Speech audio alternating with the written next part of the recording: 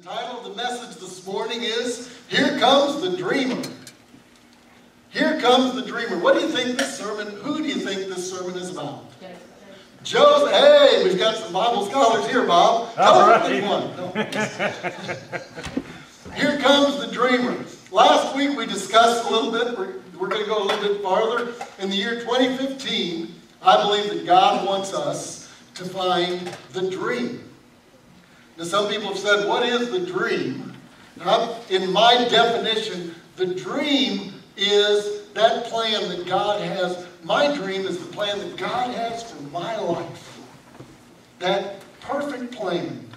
That if I can stay, you ever been in the sweet spot of something? Yeah. I remember, maybe I shared this before, I don't remember. But when I was a teenager, I wasn't real athletic. I had to give 110% to keep up with the other kids. And I had balance, but you know, it wasn't quite what I needed. And I remember we were sledding. How many of you ever been to Lima, Ohio? Try to find a sledding hill in Lima, Ohio. It is just flat. We had to go to the reservoir. Yeah, same thing, flat as can be. We had to go to the reservoir, so we went to I believe it was Breslau's Reservoir, whole group of us, and we were sledding. We were sledding down the hill, and you know, and reservoirs are pretty much just straight down and you're done. And we were sledding. I was getting a little bit bored with just the steep climb up and then a quick trip down. So I decided I'm going to stand up on my sled. And I didn't have a regular sled. I had, you remember the plastic ones that rolled up? You know, they rolled all up and you unroll them and you had to hold them out and sit on them to slide down. Well, I took that sled and I put my right foot towards the front. I bent down, I grabbed the handle, I put my left foot at the back, and I did my Elvis impersonation. Then I headed down the hill, and all of a sudden it dawned on me, I could feel it. I was in the sweet spot. I mean, I was in the and as I went, I thought, ooh, I can feel it. And then I thought, I can steer this. And I was steering a little bit, and I looked over, and some kids had built this ramp. And I thought, I can hit that. And so I steered, and I went straight for it, and I thought, here we go. And I hit it, went up perfect, and I came down perfect, except the roll-up snow sleds rolled up around my right foot. And my left foot had nothing under it but boot. And the left foot planted and the right foot kept going, and I became a wishbone. And my left knee blew out. And I hobbled, and to this day, if someone were to say the building's on fire, I could run out. But by the time, if I didn't warm up first and I just took off running, it'd be swelled all up and I'd be hobbling around for a while. So, but I found the sweet, you could just feel it. It was, I can't explain it to you. It was incredible to find the sweet spot and know that that was it. And I believe that when we find the sweet spot, and how many of you know, my grandpa used to preach this. People get mad at me, but I believe my grandpa. And I called him affectionately Bobo. And Grandpa Bobo. And he was a pastor. And he told me one time, he said, I believe you can live, there's two wills of God that you can live in.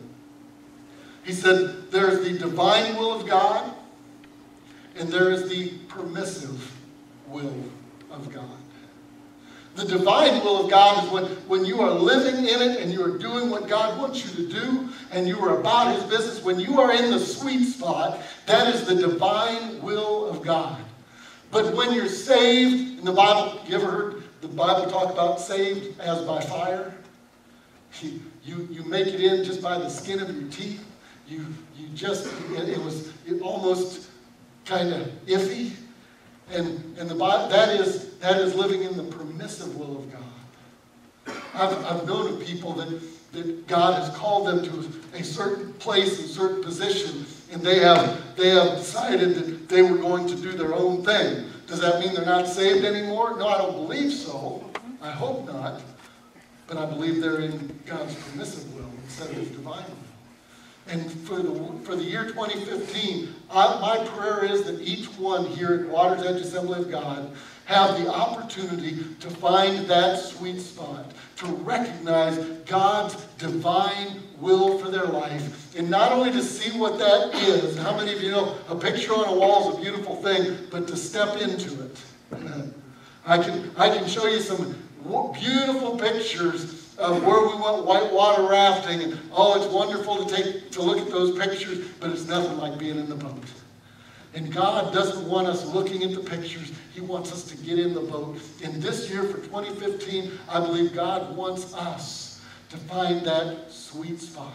And the way it begins this week, for those of you that weren't here last week or may have somehow forgotten, this week is our week of prayer in the Assemblies of God. They're inviting all Assembly of God churches around the world, which entails millions upon millions of people, are going to be praying this week. And some of them are putting specifics. Here's what you're praying for. Here's what you're praying for. You know, we want to see this happen. And I want us to be praying that God's will is done in our lives. Because if we seek first the kingdom of God and His righteousness, then everything else will take its place. And I want to encourage you over this week.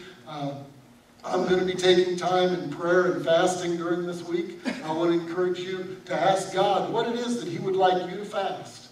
Personally, for me, He knows that I don't like doing without food, so He's told me I'm to fast food. Not fast food. Fast food. But for you, I was talking to somebody that said they just love ice cream. And they believe God's probably telling them they need to stay off the ice cream this week, and instead of eating a bowl of ice cream, taking time to spend it with the Lord. Maybe the Lord's dealing with you about spending too much time on TV or on the computer or whatever hobby you're invested in. Or maybe, and God has done this to me before, and I thank Him that it's food this time. There have been times when He said, I want you to talk to me instead of sleep. Anybody had that before? You don't need to sleep right now, you need to talk to me. I don't do good without my rest. I get kind of mean and grumpy.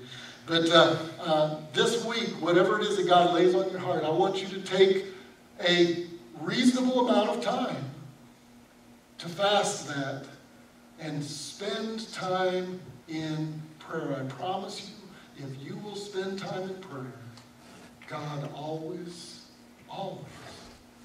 rewards His people. When His people pray, He hears their voice. And this morning, I just want to encourage you in that. Now, as we look at the sermon this morning, the message this morning, if you turn with me to Genesis chapter 37. And yes, by the way, that had nothing to do with the message. That was just me throwing that in. Now we get into the message. Genesis 37. And we're going to begin in verse 13. As we look at here comes the dreamer. We see here Israel. You like that? How would you like to be named Israel? And then have a whole nation come after you. Because God made a promise. And as we look at this, Israel said to Joseph, are not your brothers pasturing the flock in Shechem? Come, and I will send you to them. And he said to him, I will go. Then he said to him, go now and see about the welfare of your brethren and the welfare of the flock, and bring word back to me. So he sent him from the valley of Hebron, and he came to Shechem. If we jump to verse 18, it says, then they saw him from a distance, and before he came close to them, they plotted against him to put him to death. They said to one another, here comes the dreamer. And you think your family has problems. Go check on your brothers, check on the flock, the animals that they're watching, and then come back and bring me a report. And as he goes and treks across the wilderness, we skipped a few verses there where he found some herdsmen and said, I'm looking for my brothers. They told him where to go. He walks up, and even before he gets to them, as they see him in the distance, how did they know it was him? Anybody know how they knew it was him? Oh, yeah. He's Daddy's favorite. Remember, we talked about when Daddy was a young man and he was going to steal the birthright and you know, the blessing, and Mama, he was Mama's favorite, so Mama got him all set up, and you know, when Mama or Daddy has favorites, that's not good. And so Israel, Jacob, picked that habit up, and he had a favorite with his kids, and he dressed Joseph in a multicolored tunic. And as Joseph's walking through in this beautiful outfit, and here's his brothers, and I'm sure they were wearing the gray, kind of drab, You know, they're out in the wilderness. They're not out there to impress people. They're out there with the critters. You know, it's ugly, it's smelly, it's nasty. They're sleeping on the ground. And here comes their brother with his multicolored coat, being with Dad all the time. And they see him and they just see in themselves. They're so angry. And this family had some problems. Today, we're going to take a look at how that dream began, how it got to this point, and where God took a young man named Joseph. Father, in Jesus' name, I come before you today and I thank you for the anointing that is in this place. And I pray, Father, that this morning I will be simply an instrument for you to play. Lord, that you will flow through me, and I pray each one here will be completely open to hearing your voice. And Father, everything that's said and done is orchestrated by you. Now, Lord, I pray that you would arrest our thought process. Father, that we only allow what you're saying to be poured into us. Lord, I pray again that you would renew our minds this morning. In Jesus' name, amen. Amen. So as we look at this dream that began, we started last week talking about it, excuse me, the dream. The promise that God made to Abraham. And that promise, that dream, flowed through him into Isaac and then into Jacob, now called Israel. And then it was poured into Joseph. And Joseph's brothers were not pleased with this dream. Let's take a look at Joseph's actual dream in Genesis chapter 37, beginning in verse 1. It says, now Jacob lived in the land where his father had sojourned, in the land of Canaan. These are the records of the generations of Jacob. Joseph, when 17 years of age, was pasturing the flock with his brothers while he was still a youth, along with the sons of Bilhah and the sons of Zilpah, his father's wives. And Joseph brought back a bad report about them to their father. This is where it started. Not only is he the favorite, but he's a tattletale. How many of you love tattletales? Joseph brought back a bad report about his brothers to his father. Verse 3, now Israel loved Joseph more than all his sons, because he was the son of his old age, and he made him a varicolored tunic that we discussed.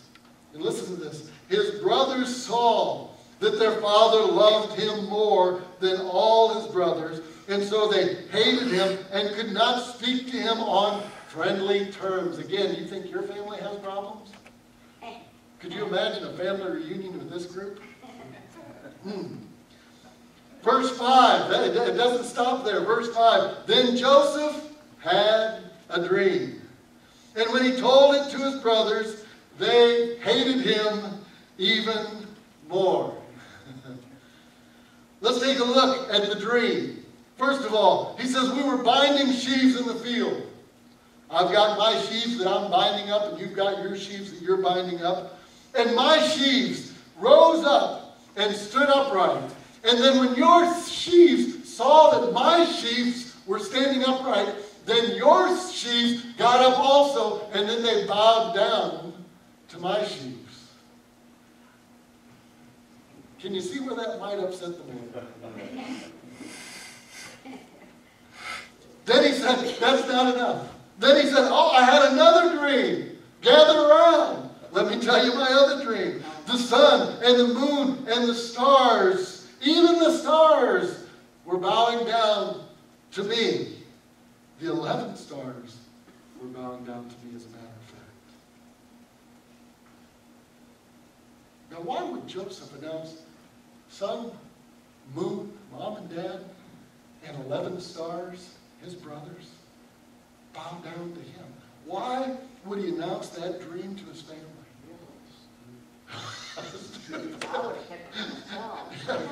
I mean, you look at this. Was it arrogance? Was it ignorance? Was it narcissism? I don't know. We'll take a look at his life, and then you tell me, how many of you know that sometimes God lets us do stupid things to get his will done? Yeah. I demonstrate that fact. Thank you very much. Let's take a look at this story before we go awry. First of all, but it was prophetic, wasn't it? it kind of. That's what we're going to look at this morning. As we look at the story this morning, his brothers, we know the story. Here comes that dreamer. Let's kill him. Now let's throw him in a pit. They throw him in the pit. One of his brothers decided, I'll rescue him later. I'm kind of ticked that into it. Wouldn't be a bad idea for him to be stuck in that pit for a while. And they throw him in a pit, and the Bible tells us that first a caravan of Ishmaelites was coming from Gilead, and they were headed to Egypt. And one of the brothers said, well, there's no sense in us just letting him die here. You know, sounds kind of heroic. And then he says, let's make some money. Let's sell him to this caravan. And so they sell him, and he heads to Egypt. Once he gets to Egypt, they brought all their slaves out, and they put them up for sale. A guy named Potiphar sees Joseph. He's an important guy to Pharaoh. And he sees Joseph and he decides, that looks like the kind of guy that I'd like to have working for me. So he buys him. He puts him in his house. After he's in his house for a little bit, he starts recognizing something. How many of you know when God's hand is upon you, the things that your hand touches gets blessed? Amen. Amen. Ooh, do you believe that? Amen. I was a friend, Dave Gross, he's a good friend of mine. He pastors over at Radiant Life Assembly of God. He was my youth pastor when I was a kid. And I love the guy. He's got some great insight for me when I need it. But just at Christmas, I was at his house for a get-together, and he was telling that while they were on vacation, God just had already begun speaking to him about the power when we're earthen vessels. We're just clay pots, and we hold a treasure within us if we have Jesus Christ as our Savior. If the same Spirit that raised Christ from the dead dwells in us, we have this treasure inside this clay jar. And if that treasure is inside, how many of you know if you've got a bright light inside of an old shoebox that's got some holes in it, and you walk into a dark room, people are going to see the light trying to get out of that shoebox. And that's the way we are. And he said God has been dealing with him about that. And he told his son, he said, watch this. And they walked into a restaurant. There was nobody in the place. They were traveling, middle of the day. Whole family, his son, his grandchildren, his daughter-in-law, his wife, they all go piling into this restaurant. And he said, people are going to start coming in that door any minute. His son, Chris is his associate pastor. He said, what are you talking about, Dad? He said, just watch. They went in and sat down, and all of a sudden, people just started coming in. By the time they got done eating, the restaurant was full, and it was like 2 in the afternoon. And his son said, what is this? He said, it's when we're carrying the power of God around.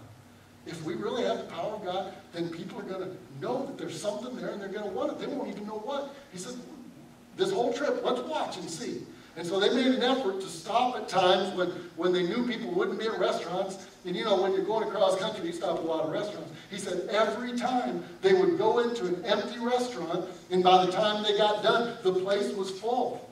And he began, and I thought, Dave, that's, oh, come on. And he began challenging me with that. Do we really have the power of God in us? And if so, how should the power of God affect people when it walks into the room? Shouldn't there, if we are really these clay vessels and that's all there is to us, we're nothing. We shatter, we're broken so easy. How many of you have been broken? We're clay and we break so easily, and we have this power within us so that other people, if they see that power, when they see that power, they're drawn to it. You know, as we look in the Word, we see the story of Jesus and the description of him. The Bible says he wasn't that much to look at.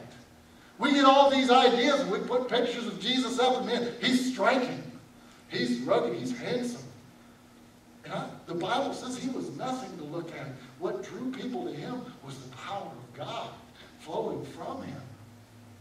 And so don't say, well, I'm not good looking. I'm not going to even touch that one. But the power of God makes you attractive to others. That's it. How many of you have ever seen Dave Reaver? I love Dave. His brother, Al Reaver, is my pastor. I love that guy. Man, he's my pastor. And every once in a while I get to spend time with Dave. And Dave was in Vietnam. He had a phosphorus grenade. He was going to clear an area where the sniper had been. They were on a boat, and he pulled the pin. And as he got ready to release that phosphorus grenade, and as he was throwing it past his head, a sniper was aimed right at his head from the bushes and shot. And instead of hitting his head, it went through his hand, hit the phosphorus grenade, blew up as it was going by, blew him off the boat. He continued to burn in the water. And when he came up out of the water, he was still on fire, and they thought he was dead. And you can imagine that grenade blowing up right here. And now when he gets up to speak, and look it up online, you will see Dave, if he's got a book out called Scars. And on the cover of the book, there is a picture of Dave without his makeup on. And it is a scary thing to see him the way he is now. But after you start talking to him, those scars disappear. Any of you that have ever been someplace where Dave was speaking, once he starts speaking, you forget about the first time I ever saw him in my life. I was at men's conference here in Ohio. I was newly married, about 22 years old. My Uncle Ray and I went down there, and I turned the corner, and he had told me all about Dave Reaver. I turned the corner, and there was a table set up, and Dave was standing at it with some tapes and things, and I jumped because it was that bad. But 2 minutes into him talking, and they had his face up on the big screen because I was sitting back far, but 2 minutes into him talking, I didn't see those scars anymore. I saw the love of Christ, and I was drawn. And that power, that's what Joseph had. As he stood there on the block, and Potiphar saw something. I've got to have this man. And he bought him as a slave. And then he noticed everything that he touched was blessed. And he decided, he was a smart man. He said, if everything he touches is blessed, I'm going to give him control of my house. And he started seeing blessing upon blessing. He let him have full reign of his home, all his finances. But how many of you know Potiphar's wife also noticed he was a good-looking dude? And she decided she was going to seduce him. And one day she, under false pretenses, she lured him into a room. And then she said, it's just you and me. Let's have some fun. He said, I wouldn't do this to God. I wouldn't do this to your husband, my master. I'm out of here. And she grabbed his coat as he went to leave. She screamed and held on to his coat and said, he tried to molest me. And her husband came home, and he was so angry, he grabbed Joseph and threw him in prison. I mean, what else are you going to do? Oh my God. And here's Joseph. He started out with a dream. He did everything that God had asked him to do. He did everything right. And here he is in prison. You ever been there? Did everything right. He's in prison. The guy in charge of the prison starts noticing there's something about this guy. There's something inside him. He is a clay jar holding something of value. And he saw the power of God within him. And he said, you know what? I'm going to use this guy. And he put him in charge of the jail. One of the prisoners in charge of the jail. And he's running the jail. The guy, I mean, everything's going great. And pretty soon, the cupbearer of the king and the baker of the king both somehow tick the king off. And they both get thrown into the jail that Joseph's in charge of. And they're there, they don't know what's going on. How many of you know when the king's mad at you and throws you in jail, something's not good? And they're in the prison there, and they've gone from, can you imagine handing the cup to the king himself, and the next moment you're in jail? And they're in that jail for a little bit. They go to bed one night. Both of them wake up. They're shook. They both had dreams. They don't know what it means. They're talking to people. Finally, Joseph comes to them and says, what's going on, guys? They said, both of us have had terrible dreams. He said, tell me what they are. I'll see what we can do. So the chief cupbearer says, I had a vine in front of me, and there were 3 branches on it. They were producing ripe grapes. Pharaoh's cup was in my other hand. So I took the grapes and squeezed them into Pharaoh's cup, and I put the cup into Pharaoh's hand. And Joseph said, well, let me tell you, you had a good dream. He said the 3 branches are 3 days. In 3 days, Pharaoh's going to take away all the restrictions against you. You're going to come back, and you're going to be serving him again. He said, oh, that's wonderful. And the baker said, oh, I can hardly wait for mine. He said, let me tell you about my dream. And he said, three baskets of white bread were on my head, all sorts of baked foods for Pharaoh, and the birds were eating out of them, out of the baskets on my head. He said, what does that mean? And he said, well, the 3 baskets are also 3 days. But in 3 days, you're going to be dead. 3 more days, Pharaoh will lift up your head from you, and you will hang on a tree, and the birds will eat of your flesh. And then he looks at Pharaoh's cupbearer and says, when you get released from here in 3 days, it's going to happen. When it does, remember me. Tell about my plight. I don't deserve to be here. I haven't done anything wrong. Please help me. But Pharaoh's cupbearer forgot all about Joseph. After 2 years, Pharaoh has a dream. 2 years after the interpretation, 2 years after the cupbearer is released, 2 years later, Pharaoh has this dream. And Pharaoh says, here's my dream. Up from the Nile came 7 cows, sleek and fat, and they grazed as in the marsh grass. Then 7 other cows came up, ugly and gaunt. They stood up by the other cows, and the ugly and the gaunt cows ate up the 7 sleek and fat cows. He said, then I had another dream. For 7 years of grain came on a single stalk. They were plump and good. Then 7 ears, thin and scorched by the east wind, sprouted up after them. The thin ears swallowed up the 7 plump and full ears. And he called all the magicians and all the wise men together, and he said, here's my dreams. Boys, you're on my payroll. I keep you around for something. This dream has been troubling me, both of them. What do they mean? Now, I would at least stick my toe in the water.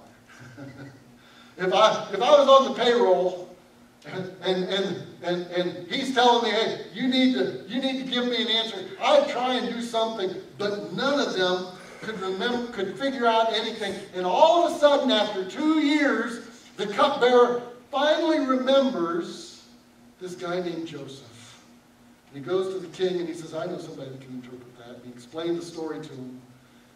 So Joseph is cleaned up. He's brought in. He's set before the king there. And he says, I hear that you can interpret dreams. And Joseph answered and says, it is not in me. God will give Pharaoh a favorable answer. How many of you know it's not in us, but it's the Spirit of God within us? He gave him an incredible answer. Genesis chapter 41, verse 25.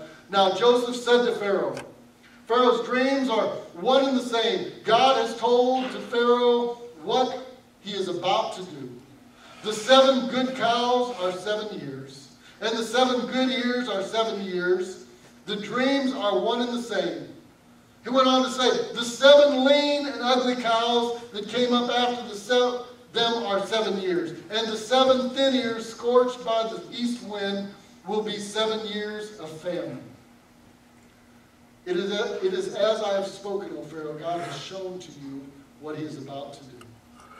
Verse 32 says, now as for the repeating of the dream to Pharaoh twice, it means that the matter is determined by God, and God will quickly bring it about.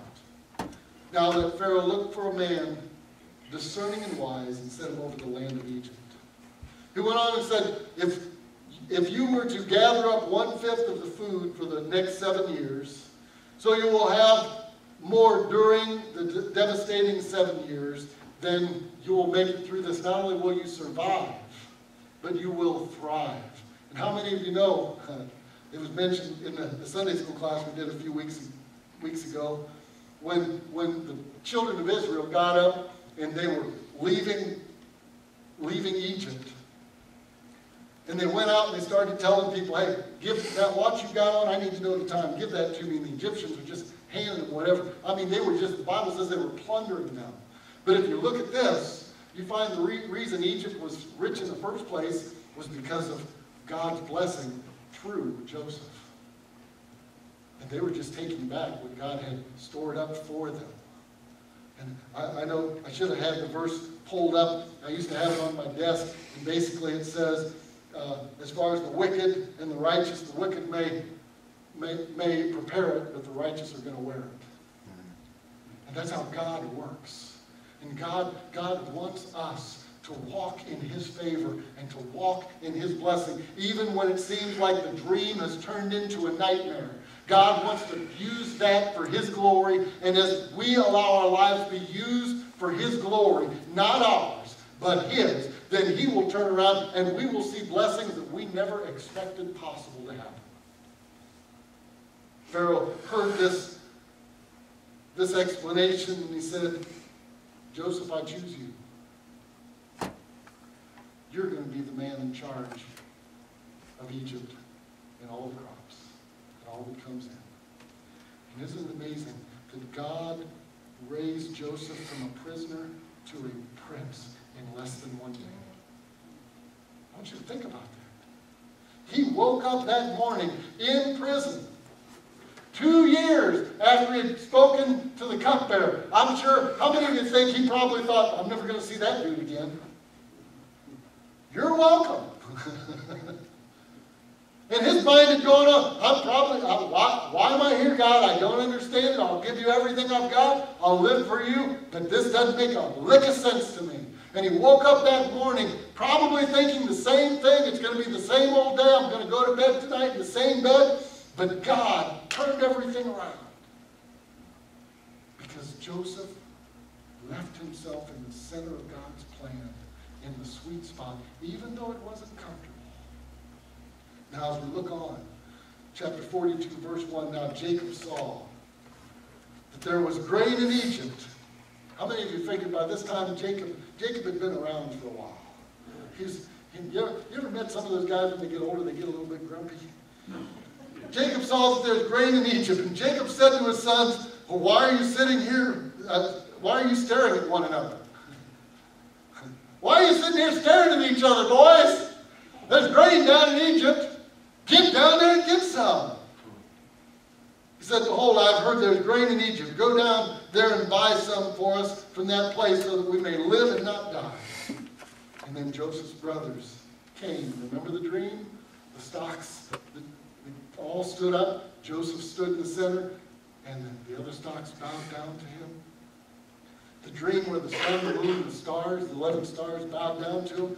Joseph's brothers came and they bowed down before him with their faces to the ground.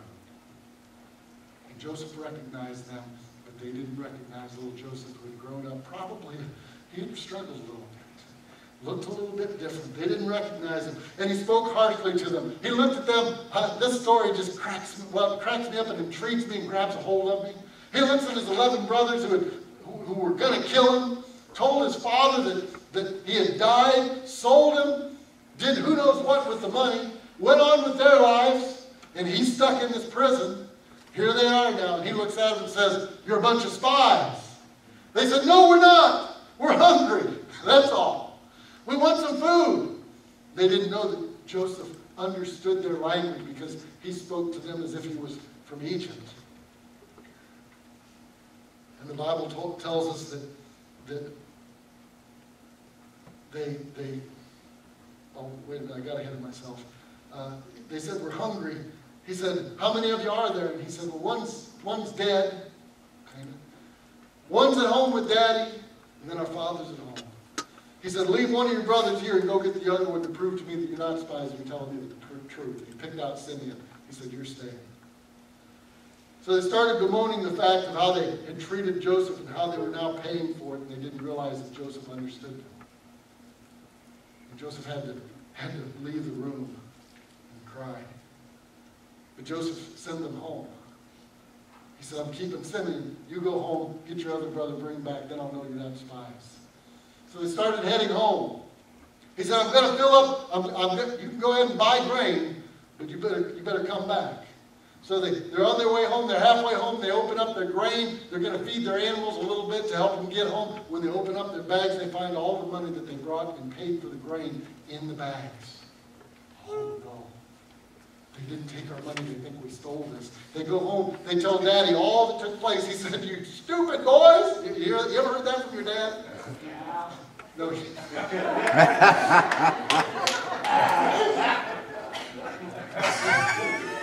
"You stupid boys, why didn't you tell them that?" They said, we didn't know where he was going, Dad. We just told him the truth because he said we were spies. We didn't want to get caught in a lie, so we told him." He said, we've got to go back with Benjamin, or you'll never see Simeon again." And Dad, he's so loving. Simeon's staying with me, boys. I already lost Joseph, my favorite. Benjamin's my second favorite. I'm keeping him with me. Simeon, he's a tough boy. Prison will toughen him up a little bit. It'll be good for him. So they waited. How many of you know when there's no food, you wait? You start getting hungry. And finally, they said, "Dad, we've got to go. We've got to take him. If he does anything wrong to him, then kill us. But we've got to go. We're going to die either way." So finally, Dad says, "All right, go." And they returned, and they're treated royally. When they leave, Joseph has their bags filled with food. He put their money back in the bag again, but this time he put his silver cup into Benjamin's bag. They're traveling back, they're saying, "Whew, boy, that guy wasn't so bad after all. Man, I'm glad we got food, and hey, who's that guy behind us?" And up comes the people from Joseph, and they said, "You stop. Our master sent us after you. One of you stole his cup." And they said, "We did not steal his cup. If you find a thief in the midst of us, you can kill him right here on the spot and take the rest of us as prisoners." You ever been that confident in your brothers? Can you imagine growing up in that church with those boys? I'd have been getting some phone calls as pastor. They said, if you find, and he said, "I tell you what, if whoever has the cup is going to be my servant, the rest of you get to go home." He goes through all the bags, and sure enough, there in Benjamin's bag is the cup. And they begin bemoaning and crying and wailing, "No, take us, take us." So they all went back. And they're all in this room, and Joseph comes in.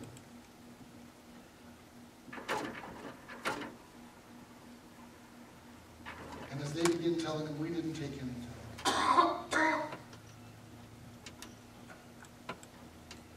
Genesis chapter 45, verse 5 says, well, before we get to that point, they come in and they throw themselves before Joseph. And Joseph reveals himself and says, "Boys,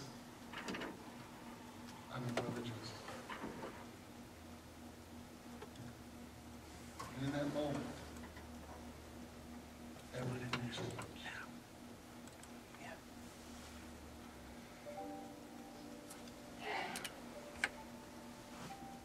Can you imagine being his brothers? And seeing the one that you sold into slavery, the one who was Daddy's favorite, the one that you hated, when you saw him, you just, oh. And now, here he is, the one in charge. And he says, "Fellas, it's me."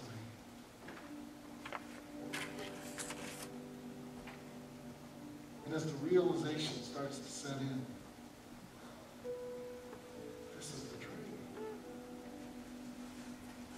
This is the dream. It's being fulfilled.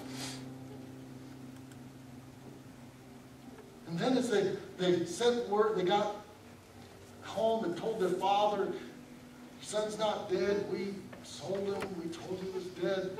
He's in charge now, and he wants us to come." And they loaded up, what was it, 70 Bob? Oh, there it is. Was it 70? Go 70, Pastor. That was part of the quiz. Yeah. Bible quiz. They load them up in carts, they bring them all back. Everyone else is suffering. They're in the middle of a drought. There's no food anywhere. Animals are dying. People are thirsty. And here they've got food. They're good to go. God used that. And as they began to hear, I'm sure they heard Joseph's story. Oh yeah, it wasn't too bad. I got sold to a guy named Potiphar. Everything was going pretty good until his wife started hitting on me, and then I ended up in jail, where I lived for a long time.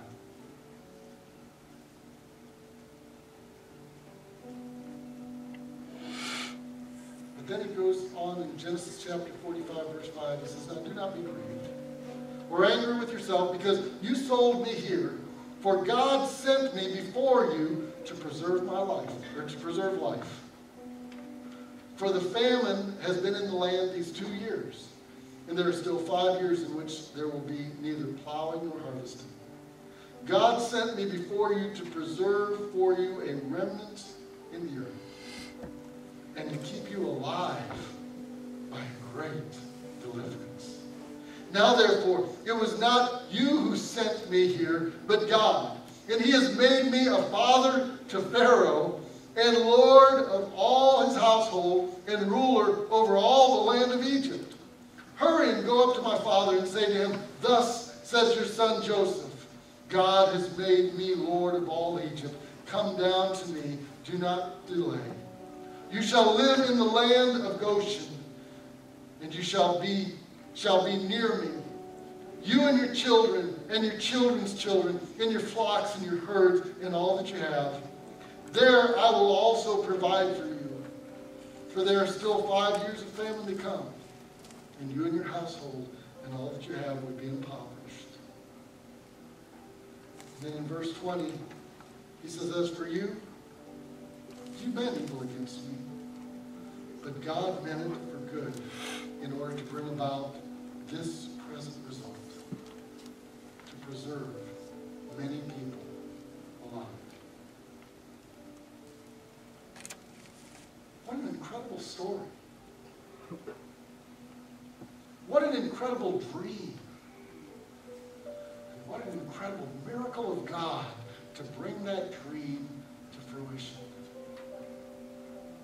And this year in 2015, I want us as a church not to be afraid to dream.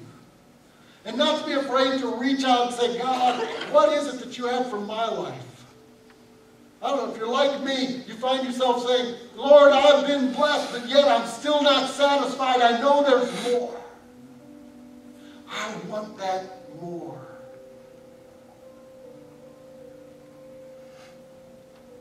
God's been speaking to my heart, and I mentioned this to the fellows this morning. So often we find ourselves waiting for someone else to get excited about the things of God.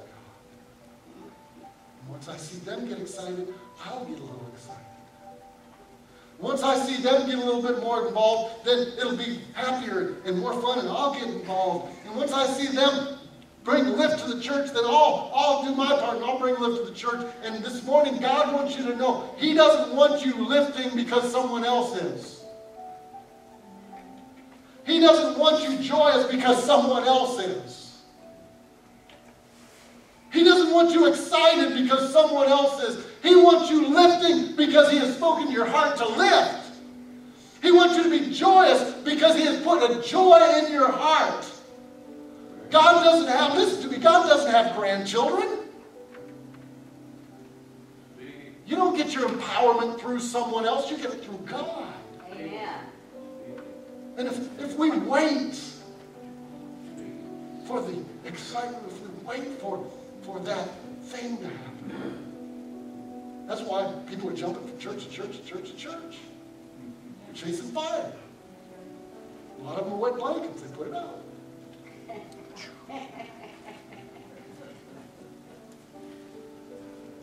God says, don't go over there and drink from their well. Dig a well here. Amen. Dig a well.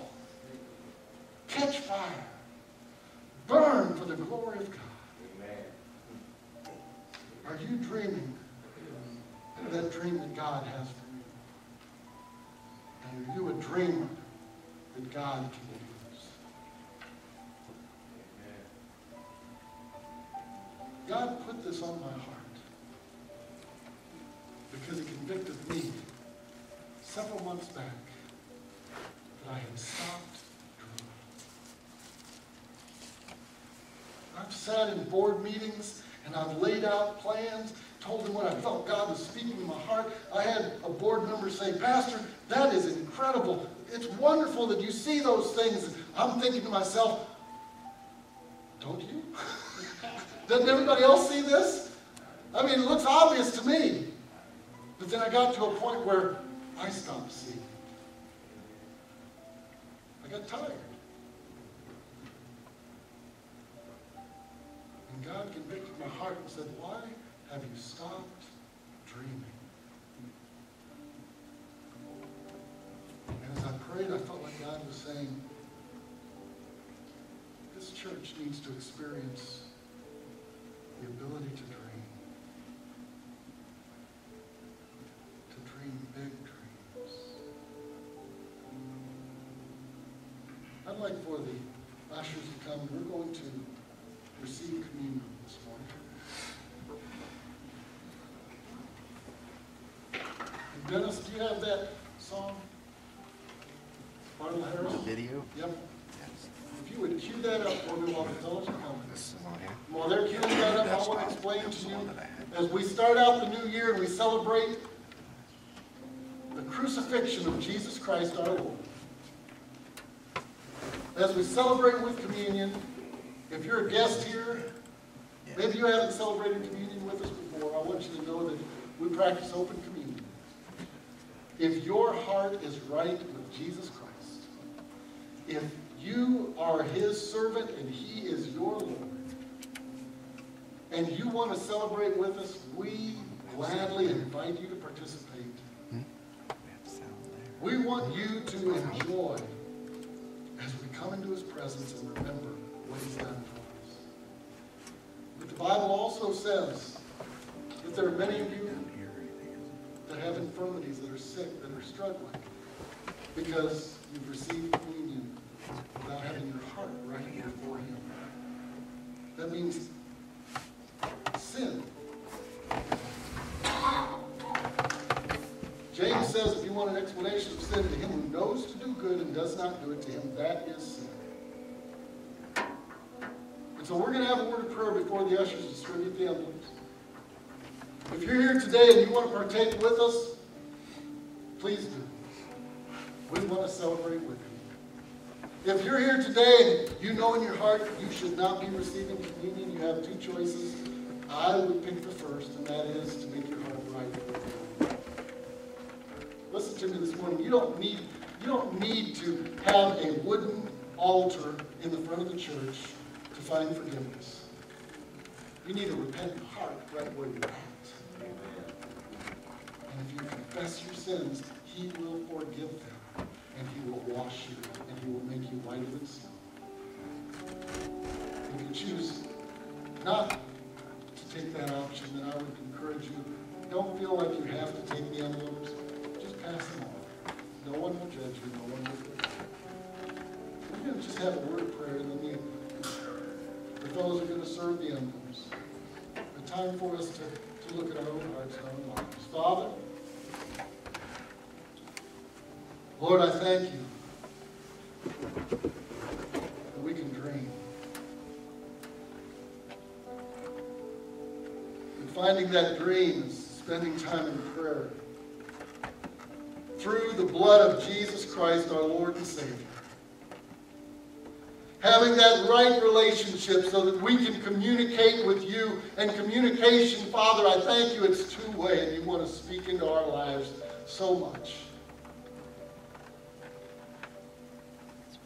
Now I pray that our hearts are right with you.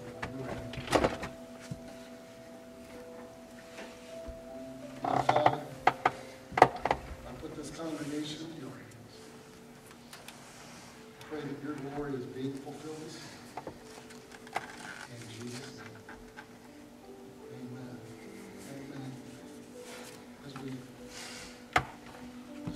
the envelopes. You fellas will put that video up there. I want you to be willing and ready to dream.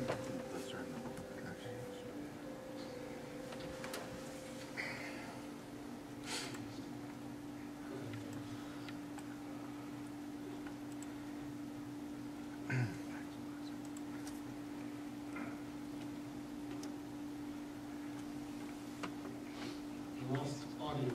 Yeah, we did. Larnell's a handsome man, but without the music, it just doesn't make sense. Right.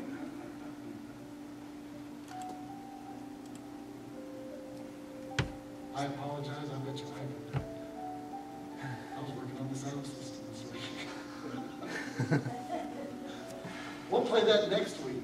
It will be wonderful.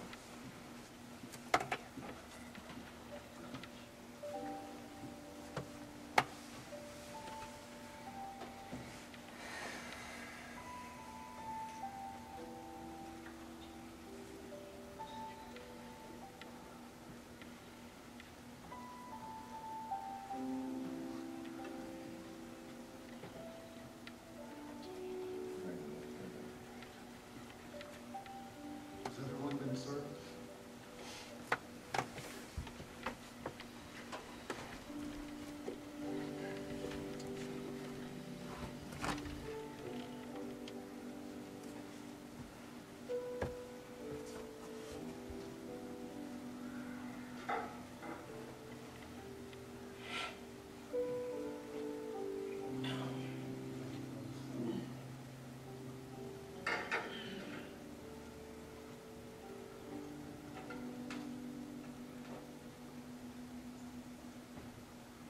This morning, as we consider dreaming the dream, and we reflect back on that moment where Jesus is with his disciples in the upper room. And they had dreams. The sons of thunder, James and John, their mother even went to Jesus and said, "How about putting my boys on both sides of your right and your left hand?" Those fellows had dreams. They were going to be powerful men. And they were, but they had no idea the way it was going to be. All of them but John were going to be martyrs. Who died for the gospel of Jesus Christ. John was going to be exiled to the Isle of Patmos, where he wrote the book of Revelation. Again, I believe those men realized, began recognizing that they were living the dream. As every day they walked and they saw the church added to daily. They saw people being healed and set free, people being saved, the power of the Spirit of God moving among them, to the point that people came and wanted them to pray over prayer cloths so that they could take them and put them on people, and they actually saw them be healed. They were bringing people out where the disciples were walking so that their shadow might touch where the person was so that they would be healed. You talk about living the dream. Can you imagine healing all the people in Walmart? Amen. Can you imagine walking through a hospital and putting them out of business? Hallelujah. Can you imagine walking through a jail and having everything change? Being able to lay hands on people and watch their life transform. We have power in our hands. That is part of living the dream, and God wants to pour through you. That's why he says to laying holy hands upon people and lifting up holy hands. He wants to empower us. And as he was there with his disciples, encouraging them, getting ready to dispatch them, knowing that in a short period of time, everything for them was going to change. He knew what they were going to go through, and he was beginning to plant in them that dream of what their life was meant to be. He looked at them and he broke the bread. He said, fellas, this bread, what I just did with this bread of breaking it, tearing it in two, that's what's going to happen to my body. But it's going to be for you. So that you can live the dream. So that you can live a life with the blessed hope before you. So that you can lay up treasures in heaven that no one can steal from you. Even if they take your life, they can't take your eternal reward. Hallelujah. He said, this is my body. Broken for you. I want you to do this regularly to remember what I've done. Father, I thank you for the body of Christ. It was broken for me so that I could live a dream. Not just survival. Not just living day to day.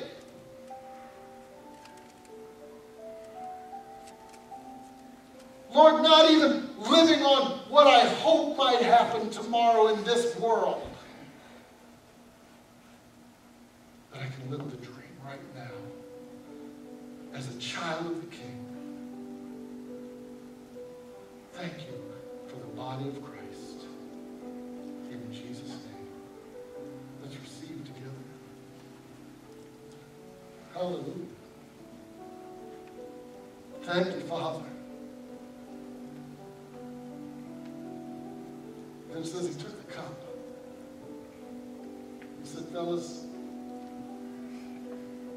the way this cup was poured out, my blood's going to be poured out for you. And that blood is going to cleanse you from your sin. It's going to wash you whiter than snow. It's going to be in place of your blood that should be shed but won't have to be now. Because I'm the ultimate sacrifice.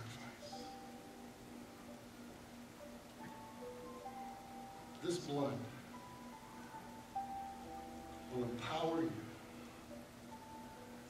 to live out the greatest dream that God can give to you. Don't be in sin by refusing to live the life God has chosen for you. Father, I thank you for the blood of Christ. I thank you that by it, every sin that is repented of is covered. Lord, thank you for the blood that demonstrates grace, your unmerited favor. But Father, help us not to sin so that we see more grace, but help us to possess more grace so so that we can use it to cover the sins of this world and demonstrate your love to the lost and dying. Oh, Father, that we might live the dream, beginning today, throughout this year, and until we stand in your presence. I thank you for the blood of Christ. In Jesus' name. Let's receive together.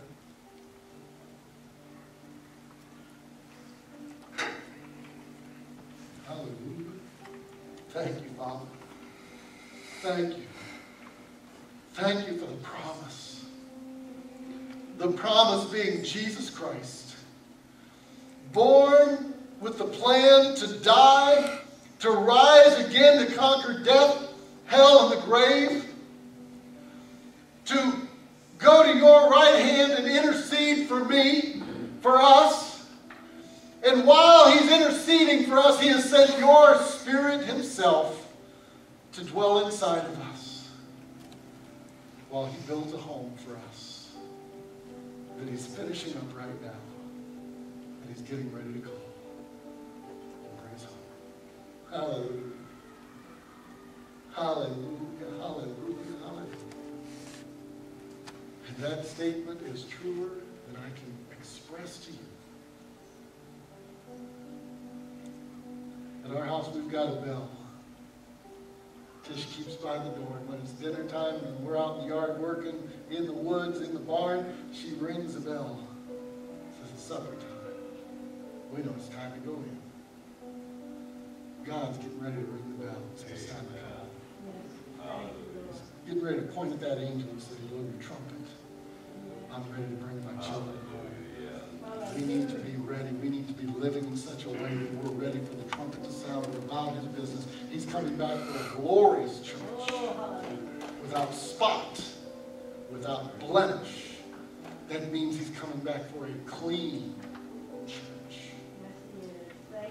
We need to be that church.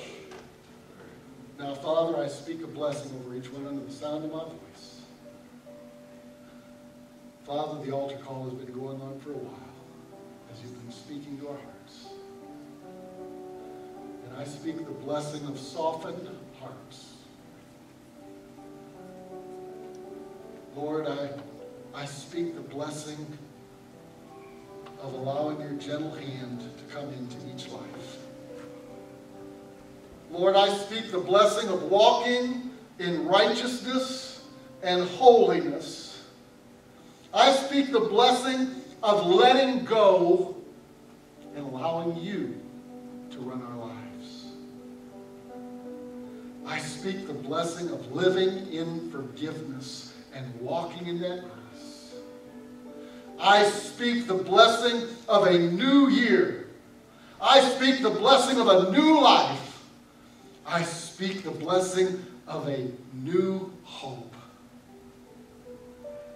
Father, I speak the blessing of living your will out in our lives, the blessing of living the dream. Not only in 2015, but until that trumpet sounds. Now, Lord, I know as that blessing is received, it's going to be experienced and demonstrated. I count it as done now, Father, and I look forward to the miraculous.